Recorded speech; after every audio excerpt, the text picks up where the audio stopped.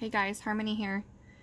Everybody has been asking me about how I do these amazing knots. Give me a second. On my wood grains. And I just started playing around, honestly. And they just turn out. You mess up, you could just, I mean, it's alcohol ink, so you can just wipe it off or blend it in and start over. There isn't really anything to be afraid of to mess up, but and it seems like my knots get better and better every single time. So this seems to be a popular tumbler for me right now is baseball bats. And so I'm going to set you down and I'm going to try and show you on here. So I use caramel for my baseball bats. From Tim Holtz. And for the middle, to just get it a little bit darker, I do have espresso. I have tried tiki wood, but tiki wood has some issues with turning green, and I'm not been too happy with that. When I epoxy it, it doesn't really turn back. So I take a Dixie cup and I just put a little bit of alcohol in here. I use a makeup brush that looked like this. I think I got it from my BoxyCharm box. So it's a Luxie brush number 510. It says it's a foundation brush, but this has been by far the best brush I have ever used for any of my wood grains. I do like to have a variety of little ones handy as well. 3 of them are make brushes. This one I'll use sometimes to blot in the middle. This one I'll use it to define some of the lines if I'm not liking it too much, and this one I'll use to spread a little bit. So I keep those handy, but this is the main brush I use. I immerse the brush inside the alcohol completely. I've been working with it this morning, so you can already see it has alcohol ink on it. But then I take it and I blot it, and I get most of it out because it soaks up the alcohol and it stays in the bristles because it is a makeup brush. It's not an art brush. You don't want it super wet, but you want it like damp. And you literally start pushing the alcohol inks where you want them. So if I was to take this brush right now and went over this spot, it would literally just mess everything up. So I am gonna put my blobber over here and try and show you guys. Let me see if I can get you a little higher. My stand broke, so put you on top of a cup and a wipey container and see if that works. So I start with taking my caramel and shake, shake, shake. I literally put 1 drop. I don't always keep my hand in this side. I like to move it around and go up and down so that I get a different look. I literally just put 1 drop on it. And this already has the alcohol on it, so I'm going to spread it around. And you just play with it. Everybody thinks it's hard to deal with, but it really is not. Just spread it around.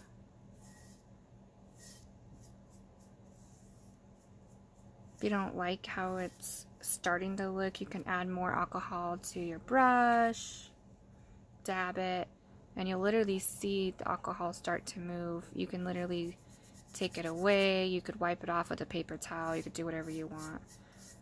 The alcohol pushes it. So literally just push it with the brush, and you can see that you'll get some defined lines, like right here, how it's pushed it to the side, and it's pushed it to the side. So it's already starting to get a texture that I like. So I'm going to flip it around so I can see a little bit more. And I just start pushing the alcohol ink where I want it. I'll go back over another area I've already been in.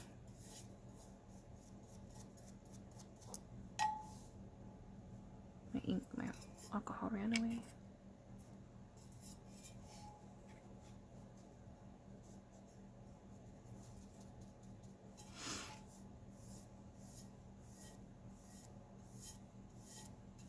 So I was working on the other one this morning until like 4 o'clock just because I couldn't sleep.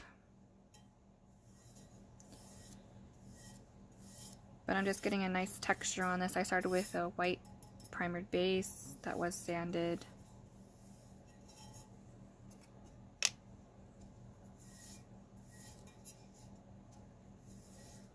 And I don't want to go over my other section here because I've already done this area. I do have a little bit of white right here that is gotten pushed from yesterday when I was working with it. So I'm just going to go up and down to try and get some of the stuff that I have on my brush already going around. And you'll notice that I changed the brush in direction, so I'll go sideways and turn this way. I'll even go this way and go this way because each direction I notice the bristles are a little bit different. So I'll get different strokes with each pass, which gives it that, you know, baseball look. So you just play with it until you get it how you like it. And I try not to add too much alcohol because all you're going to be doing is just pushing the alcohol around. If you want the alcohol ink to stay in an area, like I'm getting pretty happy with how this is looking right here. I noticed if I start blowing on it as I'm rubbing it, it will start drying and it will stay in that section. So I'm pretty happy with that. And you just keep adding to it. So like how you see these little grains in here, that's when I start using my makeup brush here. Eyebrow pencil or eyebrow brush works really well too because it's got that edge and you can mess around with it too that way. So dab it in the alcohol, rubbing alcohol, and get most of it off. You need this one a little bit wetter than the other one, but not super wet because you don't want to push all your ink back to the white base. We just want to move some of the ink around.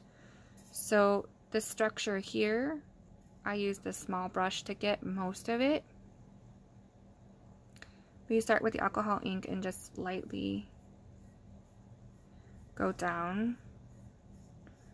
And what it's doing is it's pushing that ink, and then I'm going to go right next to it so it creates an edge in between where I just went. And then again. Because you know the baseball bats have the lines in the grain. So I'll do that a few times. And you can see how it's creating this texture look. If I see that it needs some over here, I'll come over. But I try to take it all the way down so that it's all the way at the edge. It matches with what is coming up into the grain. Sometimes I'll take it and start it from the bottom and go up into another one. Because I mean, wood, that's what wood does. Kind of like how I did here. And it comes down from another one and goes into another one. Just like wood. There's a little tiny white spot here. If you have alcohol, if you have rubbing alcohol on your brush, you don't want to do what I just did. I'm using some of the alcohol ink that is on here and just going over those two little white spots just to give the white some color. Because as you're pushing the alcohol inks around, it will expose your white base. So I'm pretty happy with those lines. I still have alcohol on this. It's still wet. And there's alcohol inks on here. So I'm just going to lightly go over this and adding some color that's already on my brush to the spots that I just went over with my little brush. Very ever so lightly. You don't want to go over it hard at all because this still has a little bit of alcohol on it. So you don't want to rub off what you just did. So I'm pretty happy with this section now. So I'm going to come over here and create a knot over here. I try to keep my knots a little bit more structured. I don't like to have just knots anywhere. So this knot comes in from both directions and meets in the middle. This one I'll probably go towards the bottom and probably bring it into the bottom. And so for that, I'm going to flip the cup around this way. Being careful not to have your cup on your blotting, because if that has alcohol in it and you have anything on the other side, it will mess it up. I like to work in sections, walk away from it and come back.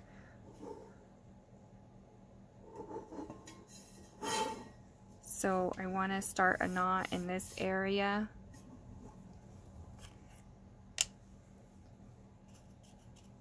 So a little bit of alcohol, my brush, blot it. And this knot is going to come over and go to the side. So I'm going to, so I've got one there, I'm going to have one here. So I'm going to brush it. And you just brush ever so lightly. And then I'm going to brush up because remember this knot is going to be on this side and going towards the bottom. So all I'm doing is literally pressing or pushing the alcohol ink, manipulating it in the direction I want it to go. And you can start to see that it's creating ridges, is what you want, on the side. And I like to pull it up into this so it matches with the wood grain. It doesn't look like I just put a blob there. And you just keep pushing. You can do it this way as well if you're trying to create a big section. I turn my brush sideways since I'm working in a small section here. But as you can see, it gets smaller and smaller as you're going. And look, there's a piece of glitter that just happened to fly from somewhere. And you'll just keep pushing until you're happy with it.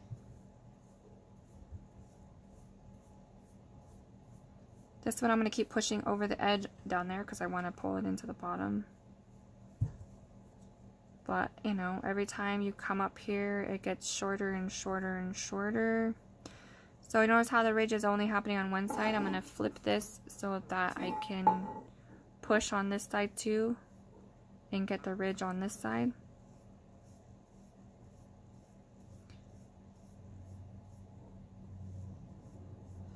Once you start noticing you have a white space there, you're not really having any more to push. My brush is getting a little dry.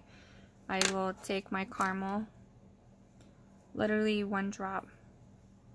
And you kind of want to hold it there for a little bit, not too long, but you don't want to let it go all crazy all over the place. And just take your brush and swipe it into the direction that you want. And you'll see it starts creating that structure of that knot that you're looking for. And now I'm starting to get ridges on this side, and I've got ridges on this side. It's a very time-consuming process. I'm a perfectionist, so for me to get this, it took me 3 hours. But I was bored and had nothing else to do, and I didn't like how it came out first, so I literally alcoholed it, scrubbed it off, and started over last night because I was just pissed at other situations happening in my home right now with my daughter, and I just said, whatever and start it over. So it's okay. Alcohol inks are very forgiving. Don't be scared of them.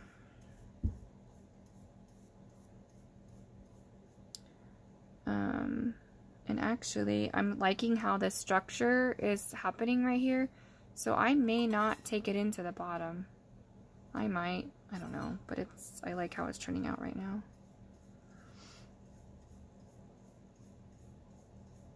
You just keep pushing and pushing and pushing. And you notice how it's kind of pushed only to this section. It's not going. You keep trying to pull it down. And that's when you get that structure of that wood knot. Come back up here, do the same thing.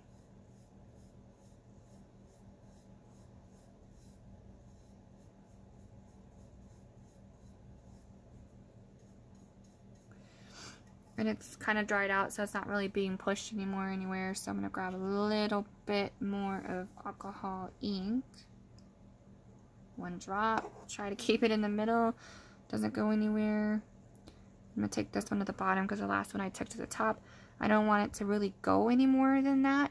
So I'm going to start blowing on it with my mouth as I'm pushing it.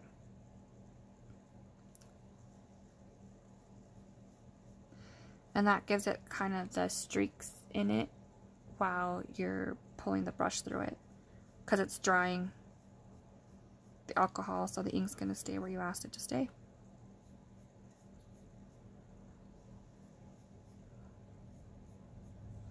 And then we're going to do another drop. And you don't even squeeze the bottle. Don't squeeze the bottle because then you get way too much. And that's why yesterday I thought I had my knot over here perfect. And I accidentally squeezed the bottle and too much of the espresso came out. And screwed up the whole knot, so I started over. You know, sometimes they say don't. Another piece of glitter. This is supposed to be a guy cup. I want glitter on it. Does anybody else put disclaimers on their business cards or their labels, like their care instructions may contain random pieces of glitter? I'm so tempted to do that. And just keep pushing it until you get it how you want it. So I'm going to come in with a little bit of espresso just to darken it up a little bit. And mind you, this section here around the knot is nowhere near complete.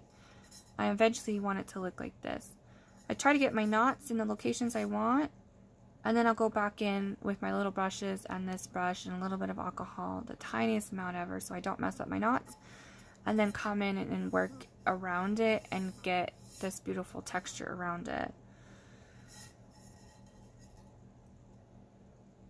So I'm going to take the tiniest little bit of espresso, also Tim Holtz. Sorry, it's blurry, guys. This one you want to be careful with because, I mean, like, if you don't squeeze it. I'll let it sit for a minute, or not for a minute, but for a couple seconds, and blow on it, and it kind of thickens it up a little bit. And again, just start pushing it where you want it to go. Notice how I didn't put any more alcohol in this. It has enough in the bristles to get you quite a bit. Unless I'm really wanting to move the structure of the alcohol ink, I don't start adding more alcohol, rubbing alcohol to my brush. And then I'm going to come back in and do some caramel. As you can see, my knot is kind of turning out really nice. Tiniest bit ever, again, because we're getting towards the middle. Blow on it. And you can see it kind of, the alcohol ink structure changing as the alcohol dries. And again, just push it. Remember, you're the boss. You tell it where to go. It's one fun thing about crafting. You can create and not have it talk back to you for the most part.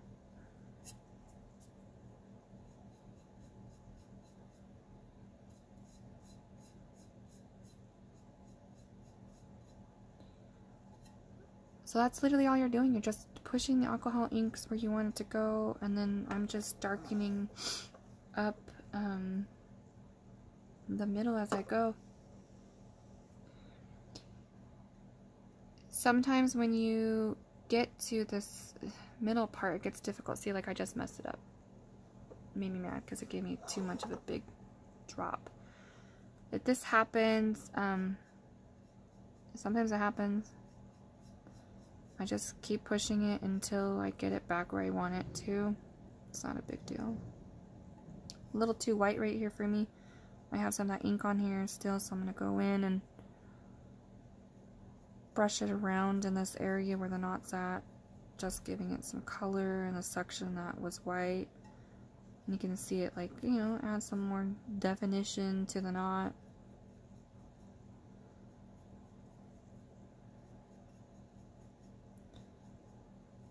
So when you get towards the middle and you have, I sometimes have that issue where it dropped out too much and I'm in a small section I want to work with. I have issues with that sometimes. So what I'll do is I'll just take something, usually random what I have, and take a drop of alcohol ink and just take a drop of it and put it on top of something, which I just happen to have a color streak container right here. And then I'm going to dip my brush, the tip of the brush in it, and then work with it that way, so I'm not adding any more to this. I noticed that some of the alcohol inks, when you do it, when you put a drop straight on it, you know, because it reacts with what's underneath it, it's reacts a little too much and messes up how you had your knot in the middle. Makes its own decisions on where it's going. So I'm going to come in with my little brush.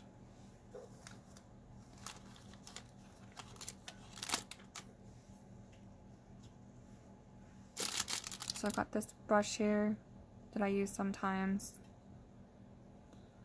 and just blot the middle.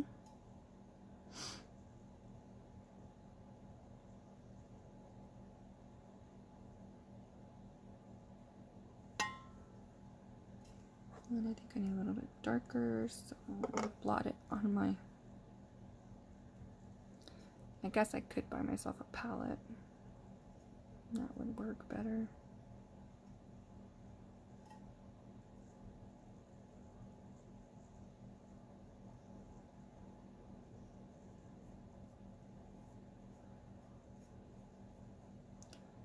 Same thing, I got some extra color on here and come in and just touch up my knot on the sides.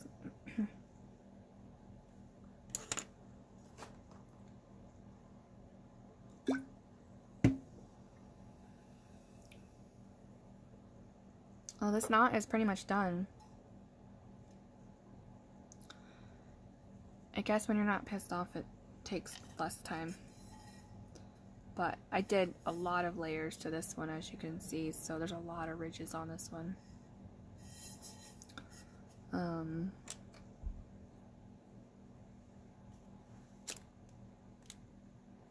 I put a little bit of alcohol on there, and I'm just going to come in and just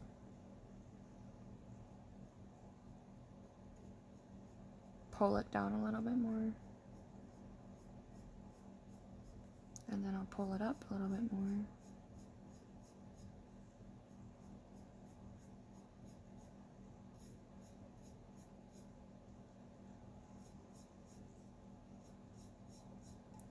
So don't be afraid to mess around with alcohol inks.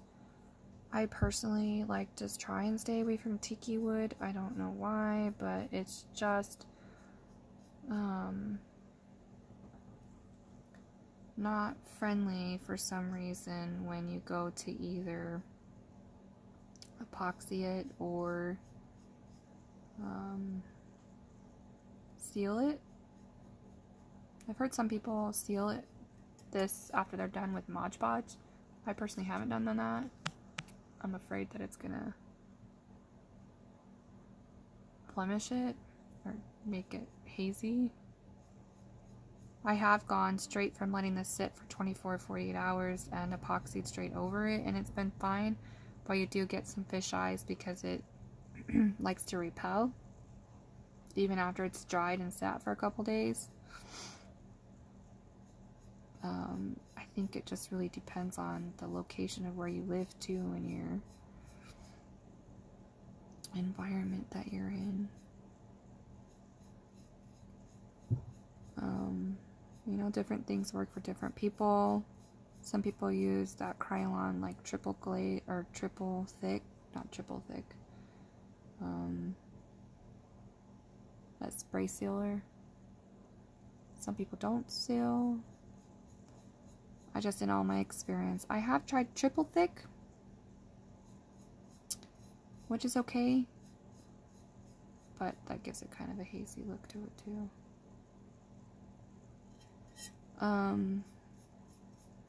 I did do a wood grain once, my first wood grain, and I sealed it with triple thick and it did just fine. There was no problems with it at all. And then the second one I did, and I sealed with triple thick. I don't know, maybe I didn't let it sit too long. Oh, that's the one that had tiki wood in it. And it turned green. It kind of turned back after 48 hours, but it just didn't look right or natural. It was weird. So, see how I started rubbing there a little bit too much, and it's pulling the ink with it because I dabbed more alcohol in here. So I'm just going to go back the other direction and get over that section.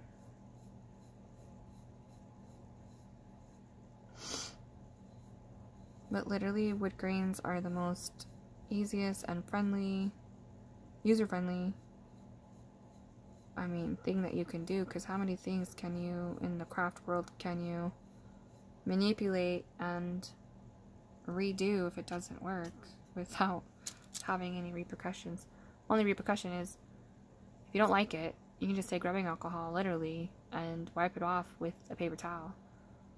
It will stain the cup, which I've done that, and that cup that had triple thick on it that I didn't like, I literally peeled the triple thick off, which is odd because it peeled right off, and then I took rubbing alcohol and cleaned off the whole cup, and it left like a very faint tinted cup with like it was dyed. The cup was dyed ultimately, and but it looked like a wood grain. It's kind of funny, but I just reused it. I didn't respray it. I just reused it, and it turned out fine. That's the one I used for my Arizona Diamondbacks one, and it turned out perfect. So I just added a little bit more alcohol to my brush, dabbed it, because the middle's getting rough to move around. So I'm going to try and get my little brush in here, get it wet, alcohol, and then I'm going to dab most of it out.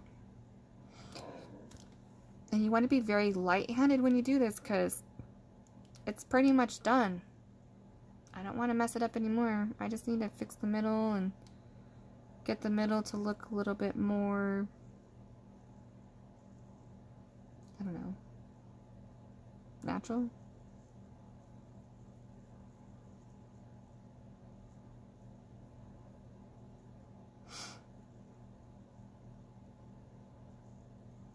There we go.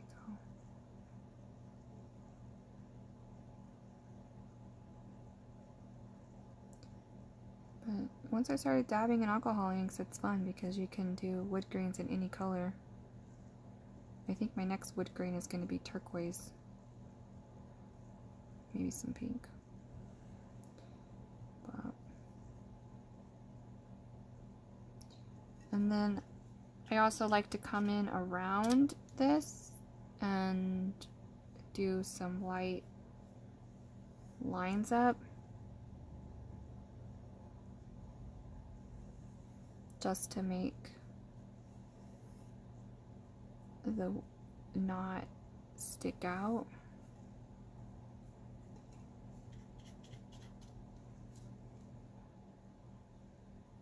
Staying away from your main structure of your knot. And just come around and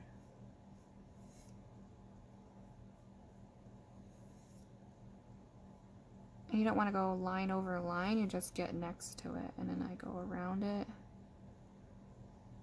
ever so lightly. Definitely not hard-handed at all, because you don't want to push too much ink. But as you can see, it's like creating that structure around the knot to make it look more like a knot. I'm just adding some definition in there. Sometimes I blot, sometimes I don't. In this section I need to push some more alcohol ink, but rule of thumb is always to at least blot it after grabbing the alcohol, because they are makeup brushes, so you don't pull too much. So I'm pretty happy with that. So I'm going to stay away from this structure because I already did that.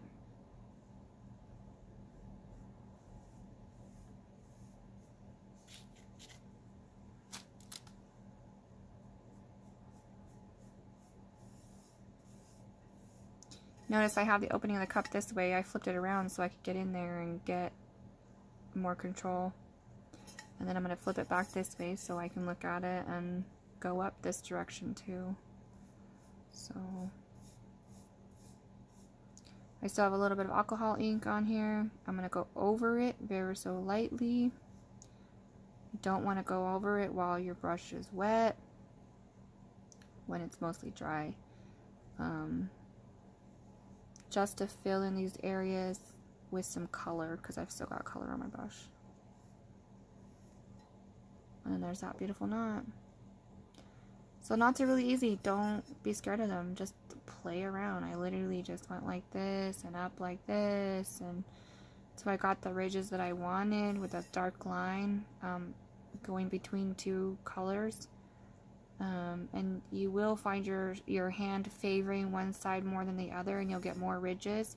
So to correct that, I just flip the cup around and start working with the ridges on the other side, going up in the other direction and coming down, and that way you get the brushes strokes even on each side, so you get your ridges. I mainly try to get the ridges first and then start working towards the middle, but they're pretty easy. How I created this structure here with this is just ever lightly. So let me get some more alcohol ink, or alcohol, because I ran out in my little bowl here. Put my hand inside the cup, get my brush wet, dab it just a tiny little bit because I need a little bit more alcohol on this to run along the side. So for this, to create the structure here, how I did is I just started moving the ink. So as you can see, I have more alcohol on it and it moves the ink really nice. I just get really close to the line I already have there and just follow it along. If it's got a curve, follow with the curve. I mean, baseball bats aren't perfect, right? The wood is just how it is. I'll do a few ridges that are straight up and down. I'll do some that got a little bit of a curve to it. But what I'm doing is I'm just pushing the alcohol ink up, following that ridge, and it's literally pushing the ink to the side of my brush, to the left hand side of my brush right now. And I just follow that ridge, and it's creating a definition right next to that. So it's making it darker, it's creating ridges in between.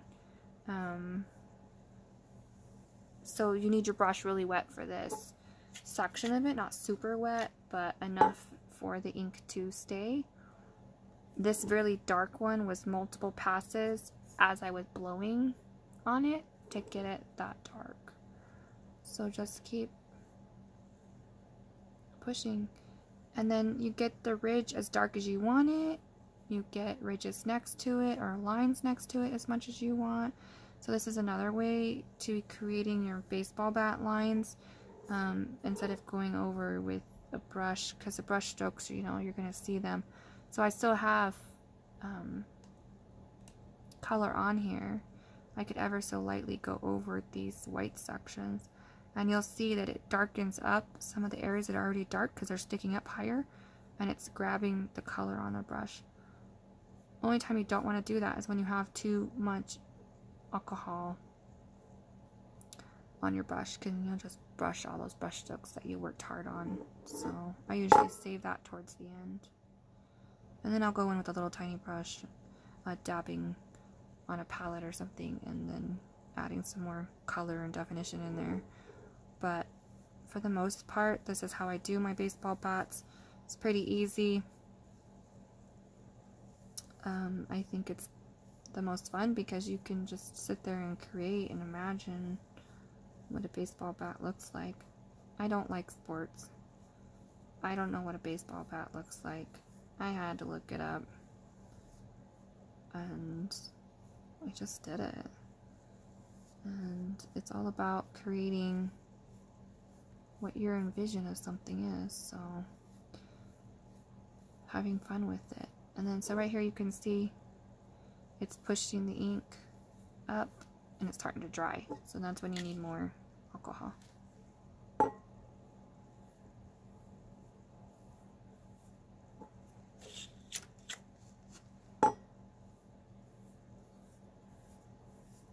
Don't be scared of it. Don't be scared of, oh my gosh, I'm gonna mess it up. Just stay out of the area you don't want to touch. Take it easy, take your time, make sure you're not in a rush. And see how it's starting to create this nice wood grain. So just play with it, have fun with it. You mess up, literally all you need to do is take alcohol. Let me show you. Rubbing alcohol on the corner of that. You mess up a spot, you want to get rid of it. So let's say right here, this area I don't like, right? Literally just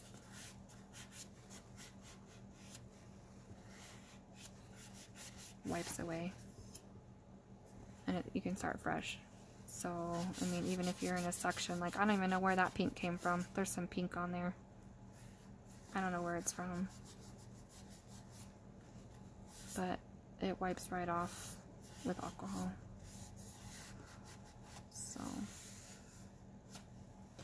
it's easy. As you can tell, I'm almost done with it. Most of my baseball bats, and look, there's another piece of glitter. Hello.